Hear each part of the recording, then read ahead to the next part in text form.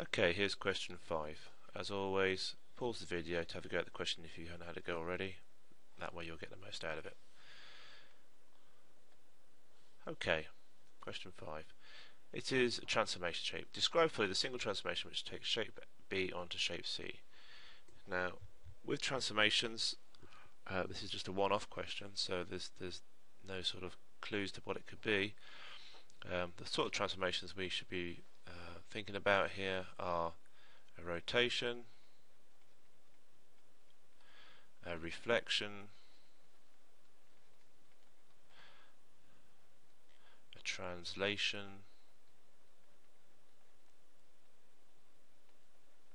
or an enlargement or enlargement.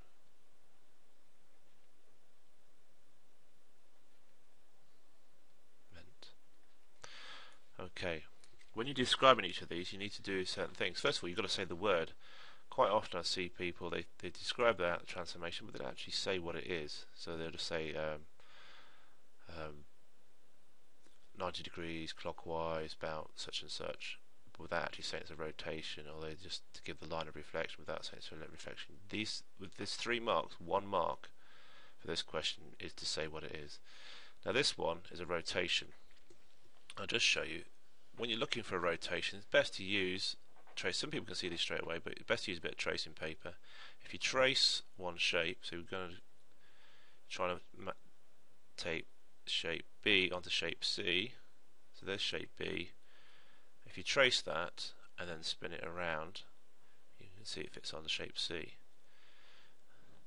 Okay. Now to figure out where it's going to do that, you can, when you trace one shape, you can put your pen on a point. You put a pen on a point and then spin the piece of paper around, see if it matches. I can't really do that here. This only allows me to do it on the actual point it's correct on. So when you get the right point, it will fit nicely like it does here.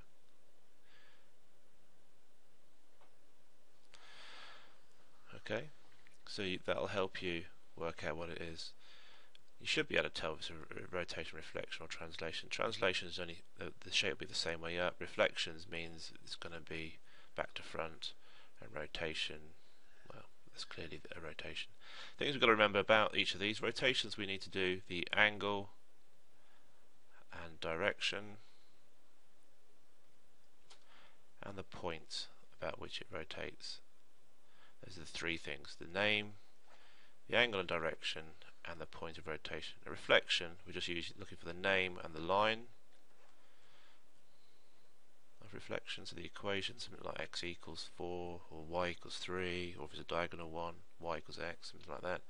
A translation, you're looking for the name, and we're looking for a vector, so something like 5, 2, if it was sliding across 5 and up 2. And then enlargement, we're looking for the word enlargement, and then a center of enlargement, and then we're looking for a scale factor. That will give you 3 marks. But this one is a rotation of 90 degrees clockwise about the point 4, 3. 3 marks.